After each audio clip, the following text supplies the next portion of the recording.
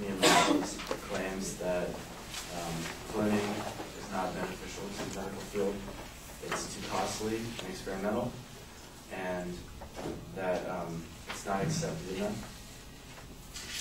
and also that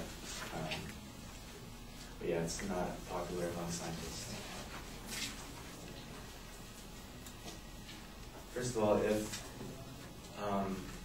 making a human clone were even possible, as I said before, you need at least 100 eggs per human, and that you would need 100 million Americans to treat, and that each clone would cost $200,000 just for the eggs alone.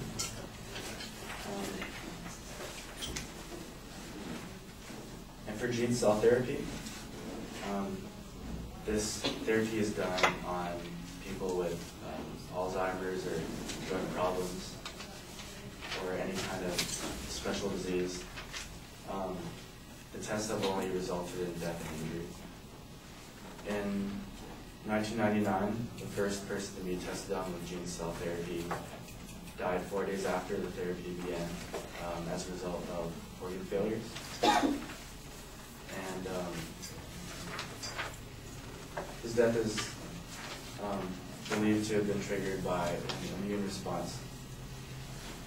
And as I said before, it's used with a virus, so the virus could cause that. And another major blow came in January 2003 when the FDA placed a halt on all gene therapy trials. They placed a halt on it after it learned that the second trial treated with gene cell therapy developed a leukemia-like condition.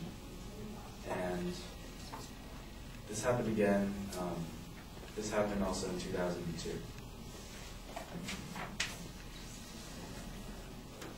I'm going to emphasize Marshall's claims how stem cell research is not accepted enough, how things are now. So, a lot of people see cloning as playing the role of God, and this could create a lot of resistance from religious institutions and groups, and that it's not accepted enough by society, and this will create a lot of financial problems because they won't get the widespread support. And any new policies that are implemented will most likely fail. Also, among scientists, human cloning is also not popular because it's very experimental. And again, as Marshall said, that money could be used for other good research. We spend $100 billion a year on biotechnical research. Physicians from the American Medical Association and scientists with the American Association for the Advancement of Science have issued formal public statements advising against human reproductive cloning. And the U.S. Congress has considered the passage of this legislation that could ban human cloning. Also, backing up what Marshall said about the morality of cloning,